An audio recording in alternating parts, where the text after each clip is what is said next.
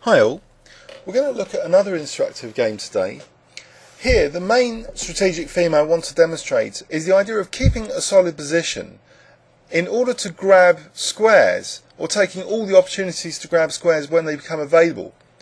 So it's almost as if, by keeping as solid as long as possible, the opportunities stretch and are made available sometimes by the opponent for winning key squares.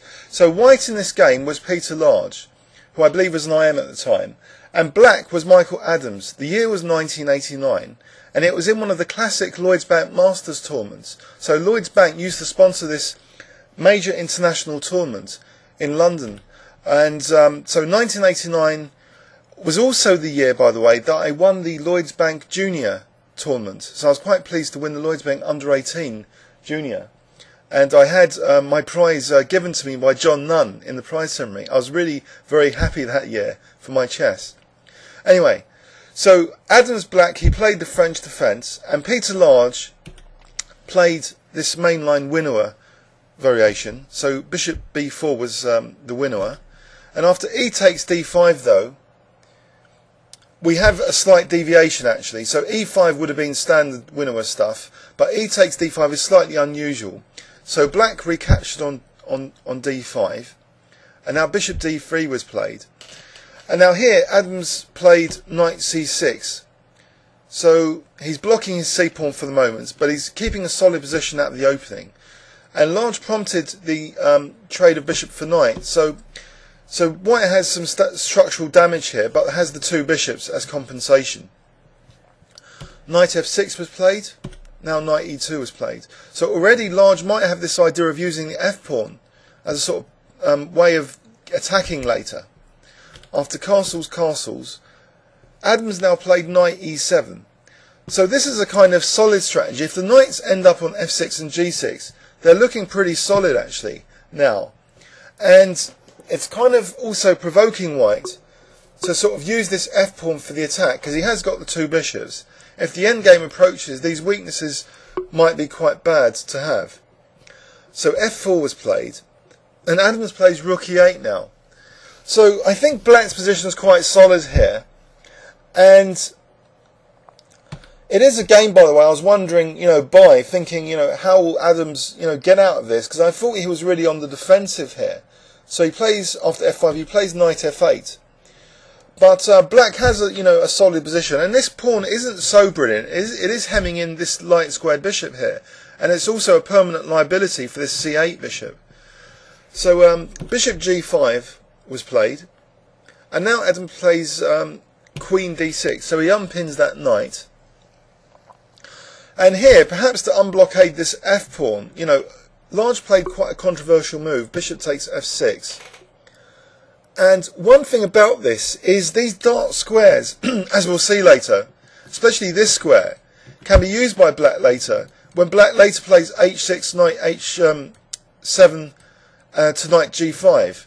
But we're going to see that. So queen takes f6, queen d2, and now black plays bishop d7. So black's still quite solid and doesn't seem to mind white playing knight h5.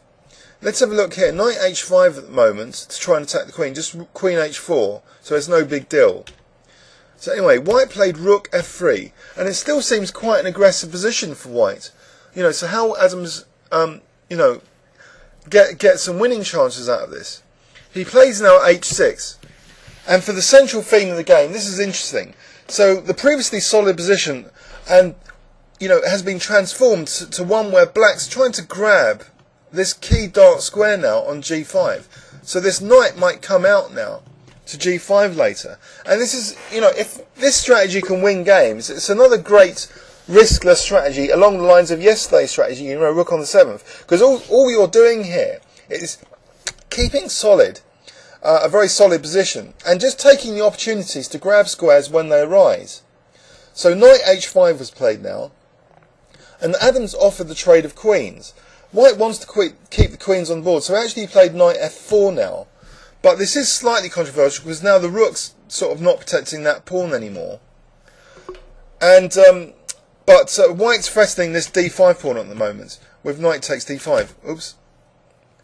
So black defended the pawn with c6, and now rook g3 was played. And again, it looks quite dangerous for black, doesn't it? So Adams actually just played queen h4. Note, however, his access to these squares is interesting. The queen having access to the h4 square is interesting in itself, and also it can coordinate with the rook in some variations. So queen f2, king h8 was played, and after queen f3, knight h7 was played. So we start to see Adams crawling on these dark squares now. So rook g4, and now queen f6 would have been interesting, but Adams played rook e1 and traded off rooks. And now white's position starts crumbling all of a sudden, because if queen f1, let's have a quick look at queen f1, queen takes c3, and black's a lot better. There's still no concrete attack here. Black's still quite solid. So like knight h5, rook g8, for example. So in the game, actually, bishop f1 was played, and we see a radical transformation now. After bishop takes f5, black's clearly better, so he's grabbed that f5 pawn, and now after rook g3 he grabs the c2 pawn because he wants to gain control of either d3, and also access to the d1 square is useful. So queen g4 threatening mate. Adams protects that g7 pawn. Now queen d7, and now we see knight g5, so that g5 square is being finally used to bring the knight very powerfully to the centre with knight e4. Queen takes b7, knight e4, and after rook f3, bishop d1 was played. And all of a sudden, white's completely being crushed here. There's no real defence here.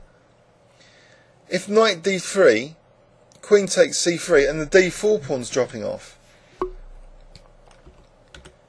And if rook d3, then queen f2 is mating, king h1, queen takes f1 mating. So in the game, after bishop d1, that was it actually. White just had enough and resigned. So let's have a quick overview and summary of this game. So black just played very solidly and waited for square opportunities to pounce on these square gaining opportunities, which white gave him, especially on these dark squares. So the dark square strategy was possible, with h6 being useful not just to offer the trade of queens, but also this later manoeuvre of knight h7 to g5. So I thought it was quite amazing how Adams turned the tables on his opponent, just by this solid defensive stuff, but also just gaining access patiently to square after square after square, until finally, after bishop d1, Peter Large resigned. I hope you enjoyed that game, and please leave any comments on YouTube.